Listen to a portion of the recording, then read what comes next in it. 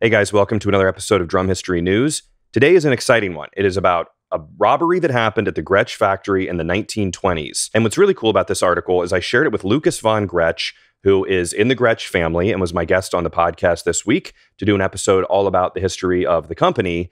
And he said no one in his family or at the company had heard of this incident. So pretty neat that this is like being unearthed for the first time in almost 100 years. So this one is from the Brooklyn Daily Eagle in Brooklyn, New York in 1927. It says, police net closing on bandit gang for Gretsch Co. holdup. Arrest of 3 who got $1,100 after cutting telephone wires expected soon. The police momentarily expect to capture the 3 bandits who held up the office of the Gretsch Manufacturing Co. at 60 Broadway Monday afternoon, obtained $1,100, and got away in a blue automobile. Donald Pendleton, credit manager of the firm, who was one of 16, I think that's what that number is, persons in the office when the holdup was carried out, visited police headquarters this morning and looked over the prisoners arrested for other robberies, but was unable to identify them.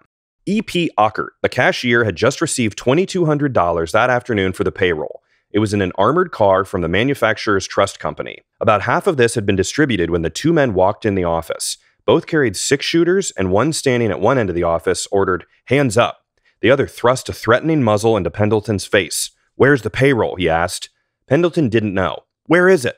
the bandit repeated, turning his gun to cover Ockert. The cashier indicated the money with a nod, then ordered all to turn their backs to the door. The 2 seized the money and stepped out. Pendleton rushed to the window and saw the gunman escaping in a blue motor car. He just had time to get the license number. The robbers had cut the telephone connection in the office, but Pendleton notified the police from a bank building at the corner. So this clearly isn't a small thing. I mean, these guys are cutting the telephone wire to this huge factory building. They're planning ahead enough to know when the payroll was coming in from the armored car.